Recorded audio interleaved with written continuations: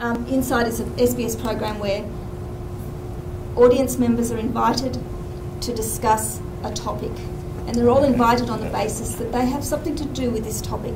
They're stakeholders in the topic, and that's what you are. Now, if you're my class, we'll have done quite a bit of research now.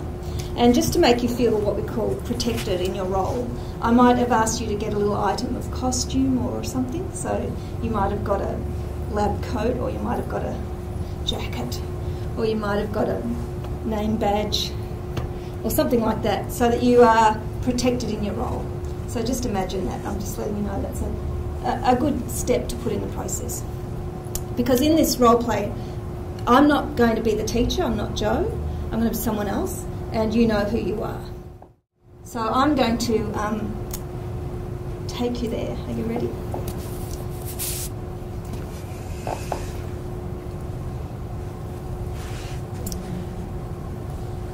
Good evening, everyone. We'll shortly go to air, but before we go to air, there's a few things that I just need to let you know.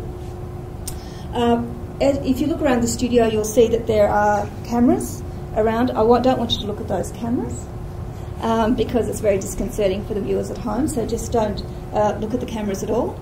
The other thing you'll notice is the boom mics, and as you speak, those mics will be moved across in front of you so that we can hear your voice. Don't worry about them, they're not going to hit you on the head or anything. We just have to have them there, or else we won't hear what you're saying. My job in tonight is to try and get all of you to have your say in this debate, and I think we're going to have a very exciting program. I think we're ready shortly to go to air. What's that? We've got 10 seconds. That's 10, 9...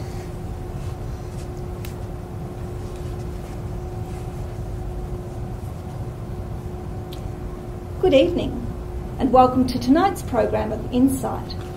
Stem cell therapy is a burgeoning area, and many people are seeking assistance and looking for hope in stem cell therapy.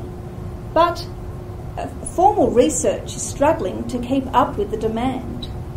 Tonight we've got people in the audience who have got some clear thoughts about this. First of all, you have had some successful treatment lately. Would you like to tell us about what your experience has been? Yeah, so I had stem cell therapy about 3 months ago to deal with cancer that I've had for the last 12 months. I had my treatment, as I said, 3 months ago, and currently it's had some good success. I had to spend a while in hospital to make sure that the stem cells had taken through my bloodstream. But as I've said, the doctors are really happy with how it's going. Okay, so it's a very good news story from your perspective. Okay, we've got other people who have been thinking about it. You've actually got a family member that you're concerned about. Can you tell us about your experience? Yeah, my husband, he's really sick. He's been diagnosed with MS, and his prognosis is not good. We have tried absolutely everything we possibly can, and he's deteriorating very quickly. So we are looking into stem cell therapy overseas. It's going to cost a lot of money, and it's very risky, obviously, travelling overseas. We don't know a whole lot about it just yet, but that is looking like it's going to be our next option. Okay. And look, we have someone who is a private provider of this sort of thing. So you've heard this positive story, someone who's looking for this kind of thing. What have you got to say about it?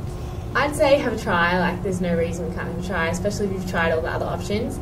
Personally, and I think Will here is like someone to show for it, I think we can have success with it. And I think it is the way of the future. Exactly. Okay, now you are a researcher in this area. Yep. You've heard that from our private provider here. What's your view about stem cell therapy and the slow pace of formal research? Yeah, so formal research here in Australia, it's due to a bit of a lack of funding, but we are still moving forward and trying to get as many possible cures for some of these diseases. So now you're, I think, thinking about stem cell therapy.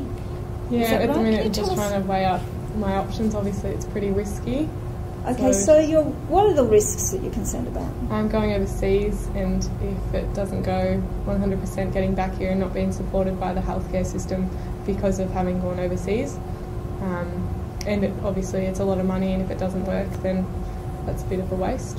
Okay. So, if it was available in Australia and had been properly tested, would you jump in Yeah, there? definitely. Struggling with other options at the minute, So, and what can I ask? What your MS. MS? Okay, so it would certainly give you a better prognosis Yeah, in your life. definitely. All right. Now we've got someone here from the medical board, I believe. You've heard, we've heard private providers who are offering stem cell therapy now. Researchers who are suggesting it takes time. What's your view on this? Well, our view at the medical board is that we're interested in medical evidence, solid medical evidence that is obtained through properly conducted clinical trials. And you have to ask yourself, why is it that this therapy isn't available in Australia? Australia has one of the best medical systems in the world. And why do we have that? Because it's well regulated, it's carefully regulated. We only advocate treatments that have been clinically trialled thoroughly. You had your treatment when it was still a little bit in the investigation phase. Yeah. Correct. And yet it was great success for you. You perhaps haven't got a lot of time to be waiting for this, proven evidence. Would you be waiting for 100%, or would you be prepared to go for it if it was a 50% chance of improving your In prognosis? Australia or overseas? Well, in Australia, yes. Would you? If it was 50%, I guess it's worth a risk. You'd be happy to have it. And for your... Sorry, if I can interject. Yes, as a regulatory body, it's I know. inappropriate to ask someone whether... Obviously, they'd want to be going for something that's going to save their life. That's where the regulatory body comes into it. As Ian and Jared have both said, the research just isn't there at the moment. People are willing to travel overseas, potentially to be taken on by charlatans with no proven backing. It costs millions upon millions of dollars to get a drug onto the market, and about 7 years of research and whatnot. And it's just such a fresh and emerging industry that you just can't say at the moment. Well, I suspect there's people who don't feel as if they can wait that long. How are you feeling about it? And as Ian said, Australia does have this great medical system and research teams that support it, and that's why we have these systems. And as you've said, it takes 7 years worth of research. So if we are going to be behind the mark in starting, if we're waiting for everywhere else to see how their results are and then we begin, don't you think it would be better for us to get involved in these clinical trials now, start investing, and then see where that takes us? I think that like Maddie, my husband, they don't have this time to wait forever. Don't we have the right to try? And on that note, we'll conclude our program for this evening, and we look forward to seeing you again next week. Thank you. All stand up and go like that, shake out. So if you my students, you take off your costume and take off your name badge and take a seat back down again. And I'll pull up the chair to you.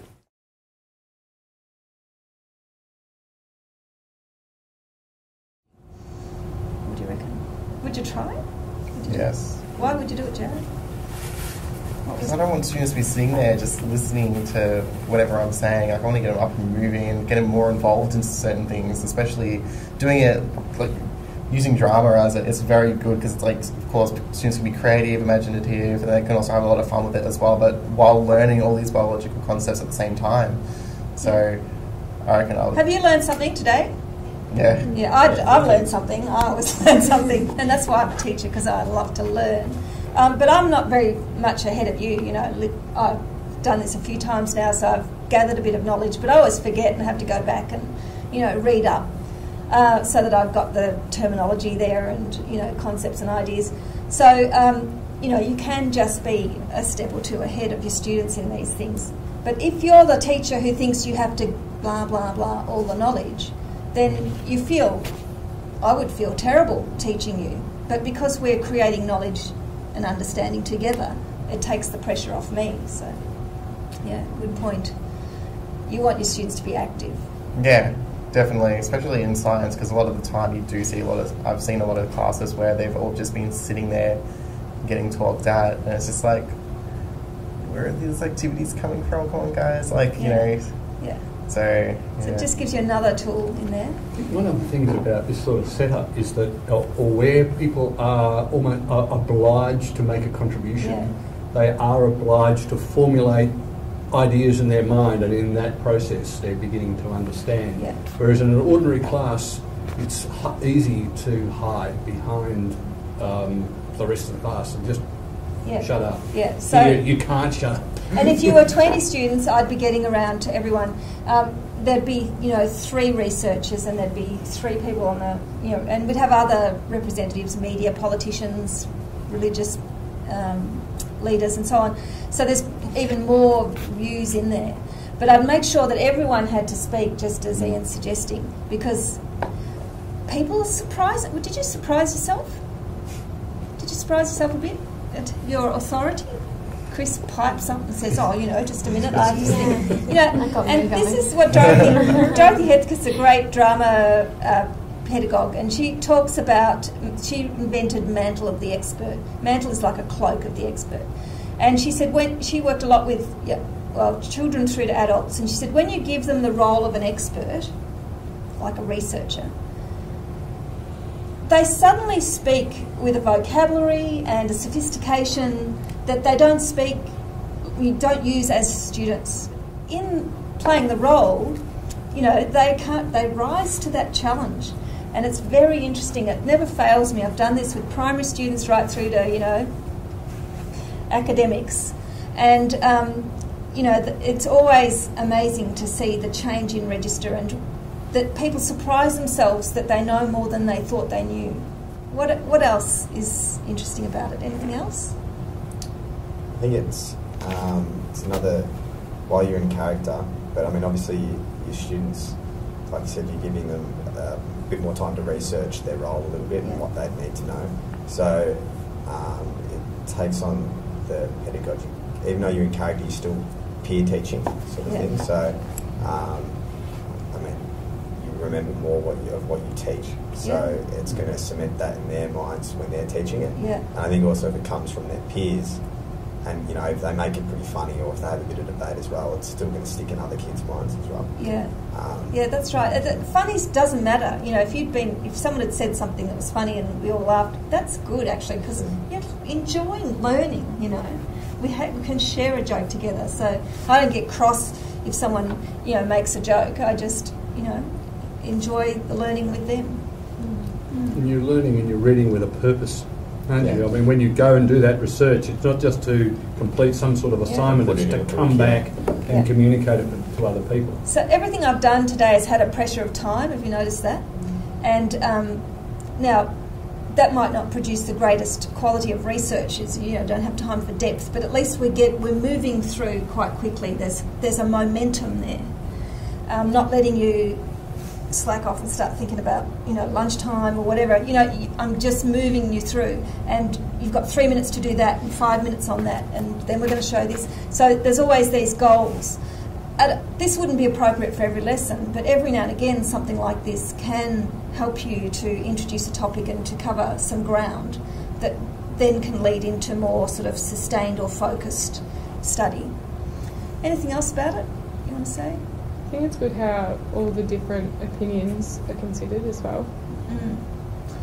So one of the things that flashed on the screen before was this point of view tool. So one of De Bono's thinking tools, but it's common sense really, that when you're looking at a complex issue, you've got to understand how many different perspectives are brought to bear on that issue. That's why it's controversial, because people have such different views.